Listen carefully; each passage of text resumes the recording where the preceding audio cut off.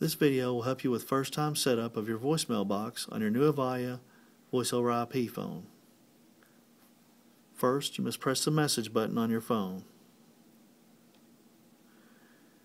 You'll notice it says password in the display. The default password on all voicemail boxes on initial setup is 0000. Once you enter them on the keypad, you can press OK. It'll read out must change password. You can change your password to your extension number, which is easiest to remember. Your extension number is right after the DN, 2727 on this particular phone. Press OK and it'll say again. You must enter it again for confirmation. Then press OK. It'll read must record name. And it'll beep, and then you record your name after the beep. And after you've recorded it, just say OK. And you can press retry, and you can re-record your name, or you can play the name back to see if it's acceptable for use.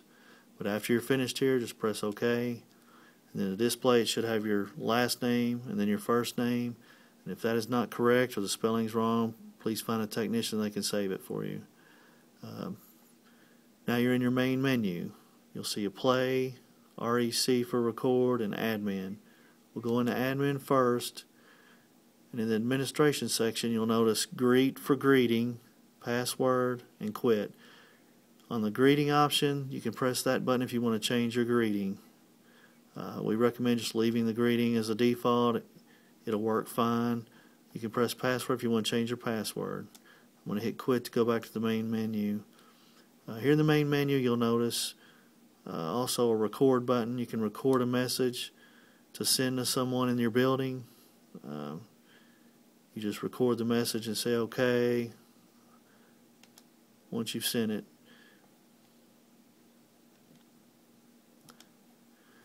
You can also play your messages here.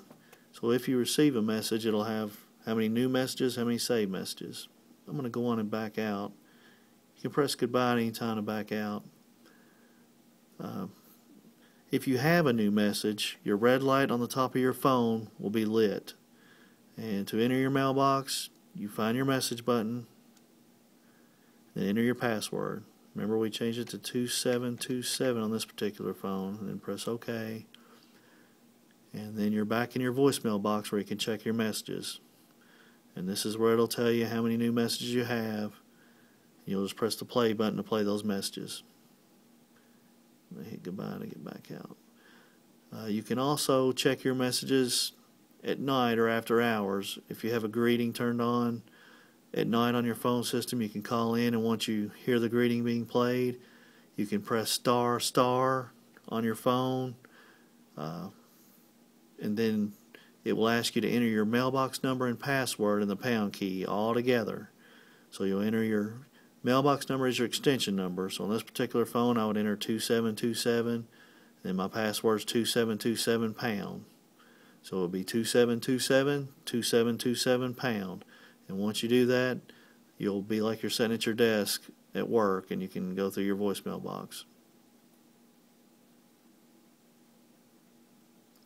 All these steps need to be completed with the handset up and speaking clearly through the handset. Using the speakerphone may distort your voice and make it hard to record your name, record any greetings that you'd like to record. So please keep that in mind when you initialize your mailbox. Thank you.